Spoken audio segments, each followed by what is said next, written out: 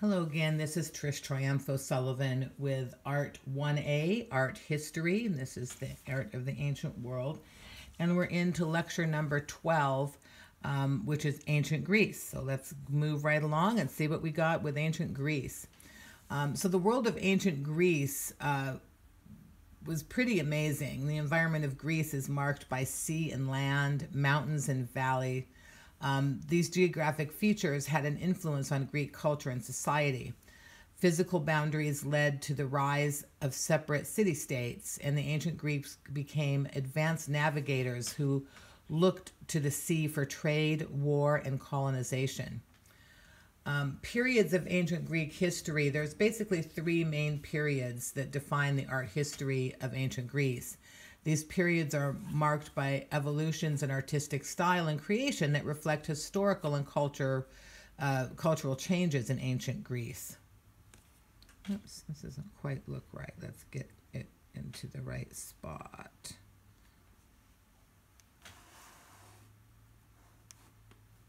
There we go. Looks a little better. Okay, looks like we can see what we're doing here now. It down. Okay. Keep moving along here.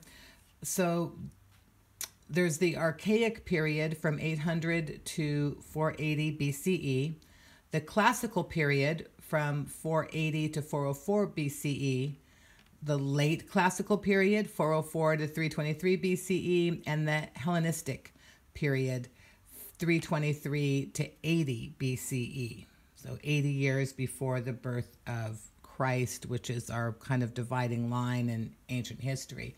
Here's a little key timeline of key events. More or less 900 BCE, we get, city-states beginning to form. 776, we're looking at the first Olympic Games. 508, democracy is introduced in Athens. 490 to 479 BCE, we've got the Persian Wars, with Athens and Sparta leading Greek defenses against Persia. 447, we're looking at the golden age of Pericles, and the Parthenon is constructed. 431 to 404, we've got the Peloponnesian Wars taking place. In 336 BCE, Alexander the Great controls Greece, and his empire spurs the Hellenistic period. In 147 BCE, Rome controls Greece and incorporating it into the Roman Republic. So that's a kind of a brief little history there. So the Archaic period of ancient Greece refers to the span of time from approximately 800 BCE to the Second Persian invasion of Greece, which is 480 BCE. During the Archaic period, the ancient Greeks developed advanced seafaring techniques and established city-state colonies across the coastal regions of the Aegean Sea. That's the sea between Greece and modern Turkey. So you can see there the kind of the influence and the area that was controlled by Greece at that time.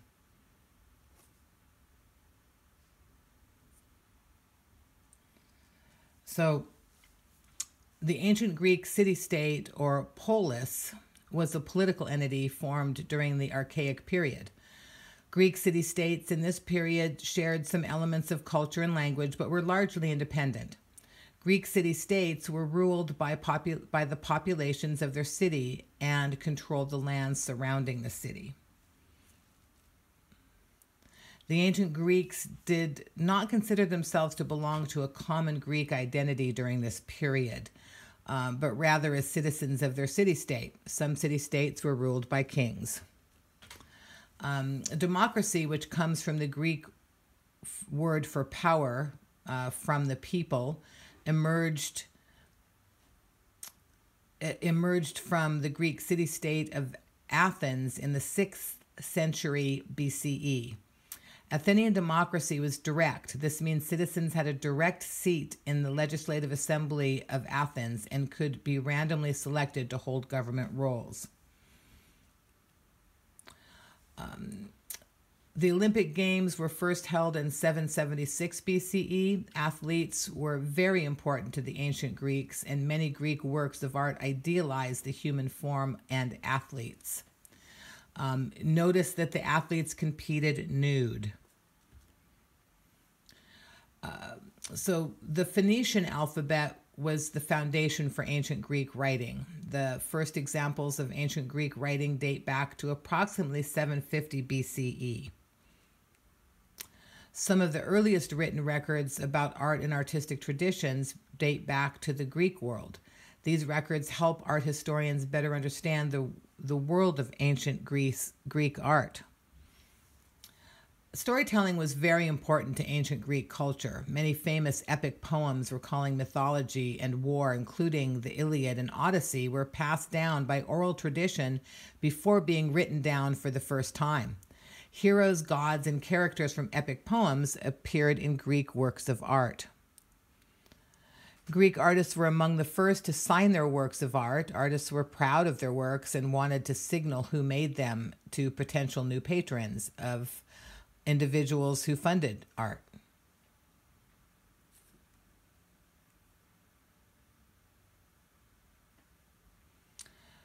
So during the Archaic period, ancient Greek sculpture was heavily influenced by Egyptian tradition.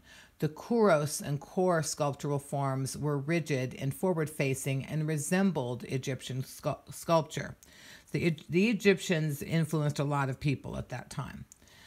So kor sculptures depicted young women. Kore figures had an archaic smile and braided hair. And they were depicted with clothing. Kouros sculptures depicted young men. They also had an archaic smile, kind of had the same similar facial features, and they were depicted without clothing. So this is the Peplos Kore, and it's in Athens, Greek, from the Archaic period, 531 BCE, and it's marble with some remnants of paint. So this marble statue is named for a common type of sculpture of female use during the Archaic period, the kore. Like the chorus, the kore was a type of freestanding Greek sculpture that had a rigid had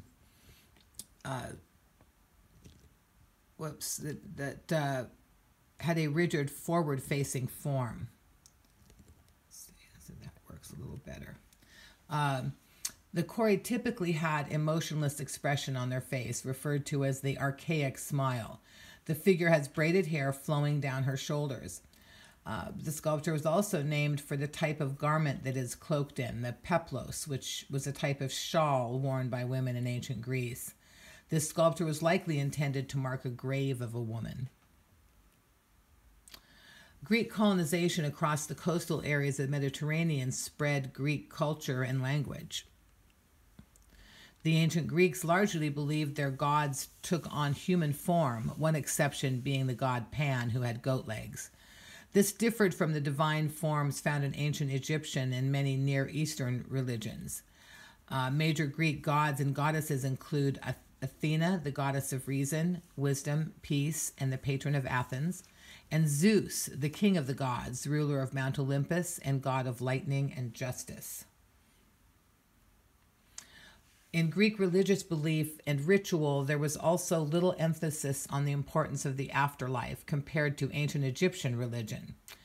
Instead, ancient Greeks emphasized the importance of the present. Ancient Greeks worshipped gods associated with various spheres of life and ritual, including farming, love, sheep, or athletics.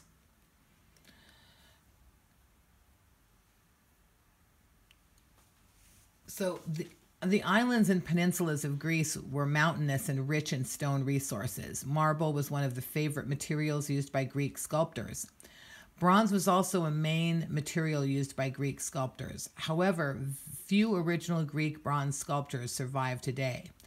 Many famous Greek statues were replicated by the Romans. These copies exist today and provide a sense of the Greek originals that were lost. Many examples of Greek pottery, coins, and marble sculpture survive today, but there are relatively few examples of Greek paintings and materials made of materials which can decay, like wood. Although monumental temples and structures survive, many of their decorations and furnishings have not survived. Painted Greek pottery provides the best sense of what Greek painting styles may have been like. Unpainted white marble is often associated today with ancient Greek sculpture and architecture, but evidence suggests that the Greeks originally painted most sculptures and many buildings. This is referred to as polychrome stonework. Over time, the paint on these works of art faded. The reconstructed sculpture from the temple of Aphaia, Aegina, on the left represents what art historians believe the original color scheme of many sculptures could have looked like. So the history of ancient Greek pottery is divided into 5 major time periods, which reflect evolutions in style. The Proto-Geometric period, which is 1050 BCE, Geometric period, 900 BCE, Black Figure period, 600 BCE, and Red Figure period, 530 BCE. So proto-geometric pottery, so during both the proto-geometric and geometric periods, Greek pottery was decorated with abstract and geometric designs. During the proto-geometric period, Greek pottery had large amounts of unpainted space. Proto-geometric pottery drew from Mycenaean and Minoan conventions, but represented a dramatic improvement in quality and technical accomplishment from pottery during the Greek Dark Age. Vases in the geometric style also featured abstract and geometric designs, but were more densely decorated than earlier examples of pottery. Geometric pottery is characterized by several horizontal bands about the circumference covering the entire vase. Between these lines, the geometric artists used several decorative motifs, such as geometric patterns. During this period, abstract human figures and animals began to first feature in designs. So they're very abstracted. You don't really see them very much. Black figure pottery is named because of their decoration style. Designs are painted on the body of a black figure pottery vessel using shapes and colors that look like silhouettes. The Greek black figure vases were very popular with the ancient Etruscans and were frequently imported by them. Ancient Greek pottery production centers created black figure pottery specifically for export to ancient Etruria. Red figure vase painting is one of the most important styles in ancient Greek pottery. Red figure vases were exported throughout Greece and beyond. Of the red figure vases produced in Athens alone, more than 40,000 specimens and fragments survive today. The art of ancient Greece illustrates the active exchange of ideas, cultural influences, and traditions in the ancient Mediterranean world. The study of art and innovation in ancient Greece establishes a foundation for better understanding later civilizations and their art. Ancient Etruscan and Roman artists and architects were influenced by ancient Greece and its art and culture.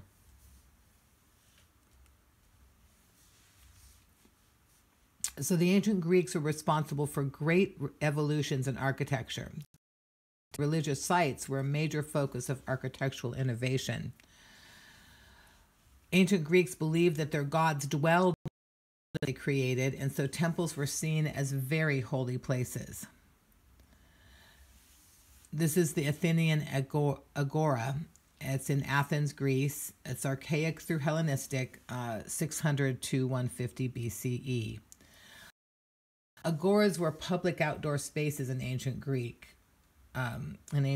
city-states that were the location of government, religious, and business activities. The Athenian Agora was located at the base of the Athenian Acropolis. Throughout the history of Athens, it underwent changes. It was first destroyed by the invading Persians during the Peloponnesian War. The Athenian Agora was the location of the Thanaic festival, a major celebration in ancient Athenian society that honored the goddess Athena, who was the patron deity of Athens. The Athenian Agora had a processional pathway called the Panathenaic Way, which was used during the Panathenaic festival and religious rituals. The Athenian Agora was also the location of other temples dedicated to the Greek gods and goddesses. In addition, the Athenian Agora was the site of governmental structures. Leaders met in the tholos during emergencies, and councils of citizens met in the Boulteranian chamber.